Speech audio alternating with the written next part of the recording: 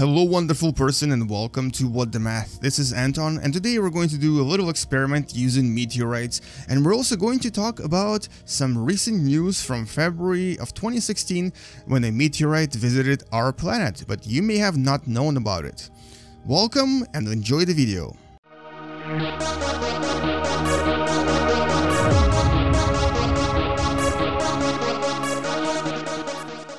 So on February of 2016, there was a little visit from a guest to our planet, and this is what actually happened.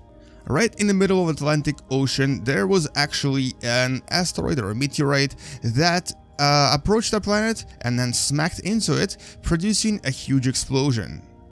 And the name of this meteorite for this particular simulation is going to be Rocky, because for obvious reasons it's a rock and it's coming to our planet. Anyway, so what happened was that unfortunately NASA actually didn't really know about it and didn't announce anything, but right in the middle of the Pacific Ocean, this particular meteorite, when it landed on our planet, produced an explosion equivalent to Hiroshima atomic bomb explosion. It was approximately 13,000 ton, which is very similar to Hiroshima bomb that was dropped on Japan during the Second World War. And here it comes, and it's about to smack into our planet and produce that explosion that unfortunately we'll probably not see in this game because it's too small to create anything. And there you go, boom.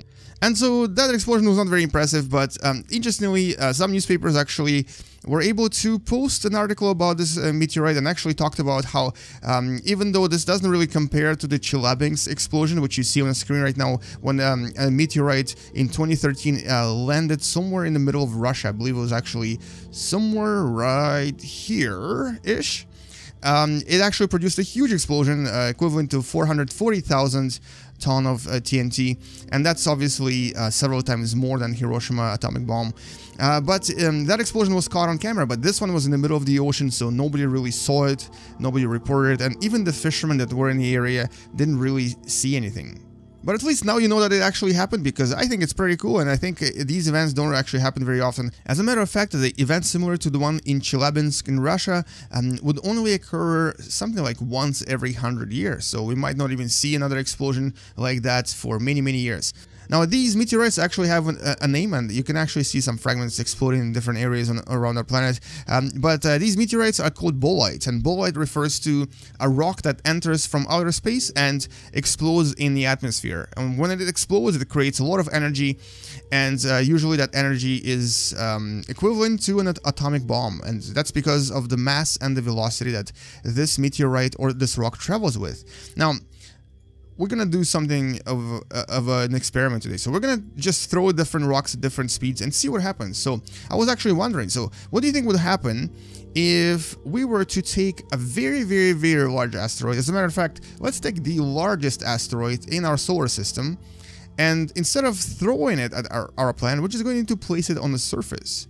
Basically, imagine if the largest asteroid in our solar system came for a visit, but then it kind of stopped right before our planet, or right in front of it, and instead of colliding, it would just land gently on it. So let's see what happens. And obviously the largest asteroid here would be, of course, Ceres, which is, here it is. Well, technically Ceres is a dwarf planet, but it's also the largest object in the asteroid belt. And it was classified as an asteroid for many years. So it is, to me at least, is an asteroid. It's an asteroid, but it may not be an asteroid by certain definitions. Because technically it's also a dwarf planet. So let's place it somewhere in North America. We're gonna place it somewhere right here, really close to North America. So right around here. Now, I'm going to watch its speed as well. We're going to zoom in and watch what happens. So we'll see how it's actually touching our planet already.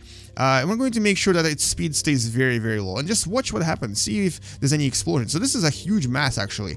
The mass here is almost 10 times 10 to the power of 20, which is only about 10,000 less massive than Earth. So it's actually a pretty massive object, but we're just going to make sure that it doesn't go too fast. We're going to always decrease its speed as soon as it tries to accelerate, because it's going to be accelerating really fast due to the gravity of our planet. So watch the speed and see how it's already increasing. So, and it's slowly moving toward our planet, so we're gonna just move this down to 0 again. It's gonna slow it down and move it down to 0 again. And here we go. So it's moving toward our planet, but its velocity is increasing dramatically fast, so I have to keep changing it all the time. But you can kind of see there's some explosions going on, there's fragments going off. It's moving at almost a kilometer per second already. And basically it's just gently falling on the surface of our planet. And let's just let it go. We're gonna let it go, let it crash, and you can kind of see that it's slowly being absorbed into our planet.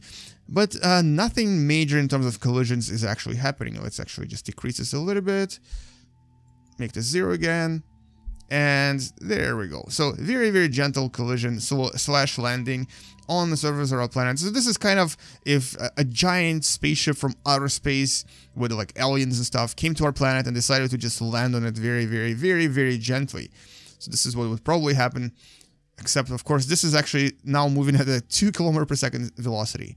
But nevertheless, the damage here is not very dramatic. I mean, there's fragments exploding, and there's a sudden crater formation here, even though technically there was actually no crater. This would probably create a mountain instead.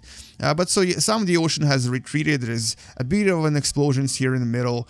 And if I accelerate time a little bit, and if we actually change the view to optimize for climate view, there we go. We can now see this in real time as it basically changes on the surface of our planet. We're going to accelerate time a little bit, and basically here we go. So Florida is a little bit toasty, and I think Cuba is gone, and so is most of the Mediterranean. Mexico is flooded, and that's about it. The rest of the planet, though, it's actually doing well, and as a matter of fact, the surface temperature has barely increased at all. So why has it not really caused any damage? Well, that's because of the velocity.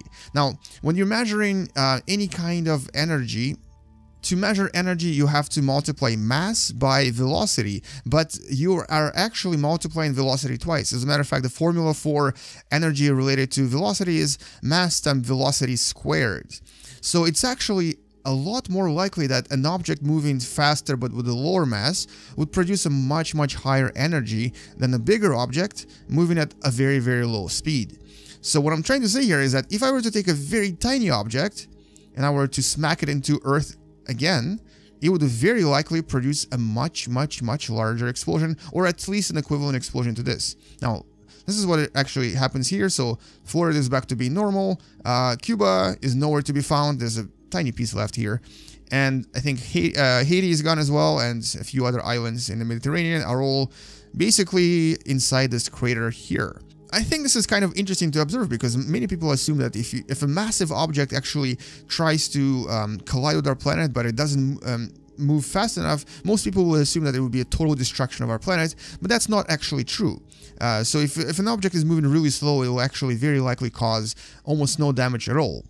Alright, so let's try this again, but this time what we're going to do is we're going to throw a smaller object. Let's just say an object that's about, I don't know, 100 meters in diameter. This was a very large object. This object was about 476 kilometers, or about 320 miles in radius. Now we're going to do the same with an object that's of a radius about 50 meters. So basically much, much, much smaller. So let's do this again. We're going to launch an object, but we're going to change its parameters. So it's only going to be 100 meters in radius, or we can, I guess we can make it less, but I think 100 meters is pretty good. And we're also going to change its velocity. And so let's just say that this is a rock that's on 100 meters in radius that is moving at close to the speed of light, at 99% of the speed of light, which is basically, you know, pretty close to the speed of light. So basically, imagine there's some sort of a catastrophic event in the nearby solar system, and it launches a rock that moves really, really fast toward our planet. And let's see what happens. So it's coming toward the North America, and boom. And that was really fast, even though I slowed down time dramatically, but look at that. Look at the amount of energy that's already generated. It has already caused at least half as much damage as the Ceres did when it actually landed very gently. And the explosion is actually increasing. And so what this suggests is that when any kind of a meteorite or any kind of asteroid comes to our planet, or basically approaches our planet, it's not just the mass we should be looking at, it's also the relative velocity. So as a matter of fact, this explosion is much bigger than the one we had for Ceres. Ceres was only about this big. Look how big this thing is. This is already bigger than before.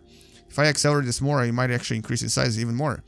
And it also may have changed the temperature. We don't really know. Oh yeah, it definitely changed the temperature of the planet as well by a few decimals, almost a degree hotter now. But look at the size of that explosion. That is a huge explosion. This would destroy North America. There would be nothing left here if an object that's much smaller than Ceres approached our planet at close to the speed of light. And if I accelerate this even more, we might see even more explosions and more damage. But the shockwave alone here would probably destroy everything. And so that's obviously because of that formula I talked about before, m multiplied by v square. So the v square part is really what's causing so much energy to be released here. And as you can see, a big part of southern states are basically gone. But Florida survived. Florida is happy because it's survived this time. Anyway, so that's basically what I wanted to show you. But before we actually finish this video, let's do another one. Let's just do another one for fun. Now, there's actually a comet that comes to visit our planet, a very famous comet. You may have heard of it, and it's called Halley's Comet. It's actually right here. And Halley's Comet visits our planet every 75 to 76 years. Last time it was here, it was in 1986. And so by the time you were much older, and I hope I'm still alive as well, it will visit our planet again. And so imagine Halley Comet, but for some unknown reason, accelerates and actually, comes to our planet. For some reason, it accelerates to close to the speed of light and decides to visit as well. So what do you think will happen? What do you think will actually occur if Halley Comet smacks into our planet at close to the speed of light? And Halley Comet's size is about 5 kilometers. Its mass is, okay, it doesn't actually say here, but it's not very heavy, but it's also not very light either. So its mass is 4 times 10 to the power of 14. So it's about something like 10 billion times lighter than our planet. So what we're gonna do is let's actually just try to smack it at the regular velocity. So this is at 10 kilometers per second, just regular launch, and see what happens if it actually crashes on our planet. So it's about 5 kilometers in size, so it will very likely cause some damage, may produce a relatively large crater as well. And here it comes. And here it comes, landing somewhere around Japan. So let's see what happens to Japan if Halley Comet lands at a regular velocity. So this is just a speed of about 12 kilometers per second. Very close to the actual velocity of many asteroids that smack into our planet. And so there's a bit of an explosion. It will most likely produce a tsunami that will most likely damage Japan. But other than that, it really doesn't do as much as you think it would, right? This would obviously not cause extinction. This would probably not really cause dramatic changes in climate. It may change the climate for a year or two, but not for a long time. So alright, so that's interesting. So let's do this again at close to the speed of light. And so make your predictions. What do you think will happen to our planet if it smacks at this velocity? And here it comes, and boom. Alright, now this is actually decelerated a little bit, so I'm going to change this to real time. I'm gonna go 1 second per second.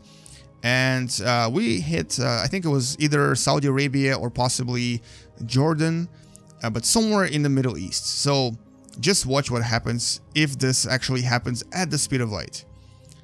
And observe the beautiful destruction of our planet with the crazy amount of shock waves and a very huge fireball that forms within literally seconds after the collision.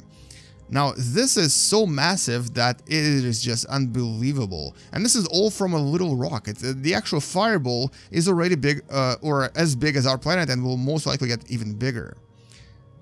And here we go. Boom. So our planet will most likely undergo a dramatic change of everything. Its surface will actually reach temperatures of crazy heat, crazy heat. And you can kind of see it happening here already. But as soon as this fireball disappears, there we go, look at that. It's melting everywhere. The entire planet is changing. And all of this was because of the velocity of this object. So even a small object moving at crazy high speeds will cause a tremendous amount of destruction. And look at this beauty. The entire planet is going to basically change and turn into a molten ball. And interestingly, because of the amount of energy that was produced here, here we go, molten ball. You'll notice that there's like fragments flying away from us. Now, these fragments were created from this collision, but because of the way that energy and mass works, there's actually a famous formula from Einstein, E equals mc squared. It refers to the conversion of energy into matter and matter into energy. Because of the amount of energy that was released from that fireball you saw, some of this energy actually turned into matter. And some of this energy has now become an object right here that is actually bigger than our moon. So in other words, out of an object that was size of Halley comet, we have created an object that is essentially a moon size or moon-sized object, and that's just mind-blowing. So basically the energy that was created during this explosion created this, and that's just awesome. So that's science for you. And because this is all based on Einstein's theories, we're going to name this E equals mc squared. So this is going to be our awesome new moon. Unfortunately, it's actually really far away from our Earth, and I'm pretty sure our Earth will no longer be sustainable for life. And so there you go. This is our new Earth, and we may have to get used to living here because it is going to be toasty for quite a long time. And it's actually currently at something like 1400 degrees Celsius. Anyway, so that's really all I wanted to say. But before I finish, there was actually one thing I wanted to mention about Halley's Comet. I was actually always wondering, so, you know, if you actually stand on this comet, and I'm talking about this comet right here, let's actually make it orbit our planet for a second. And we're going to observe everything from the Halley's Comet. So imagine you are actually standing on the surface of this comet, and you just want to possibly, you know, escape from it.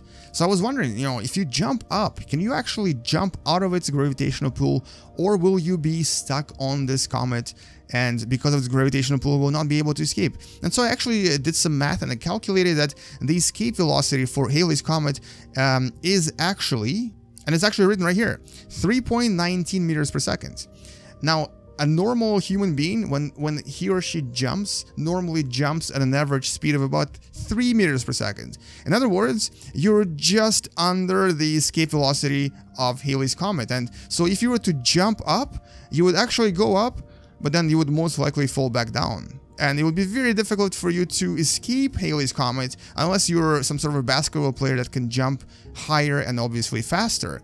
So escape velocity of Halley's Comet is actually just over an average jumping speed of an average human being. So I think that's a pretty cool fact that you can actually share with your friends that may actually like to learn something about space and astronomy.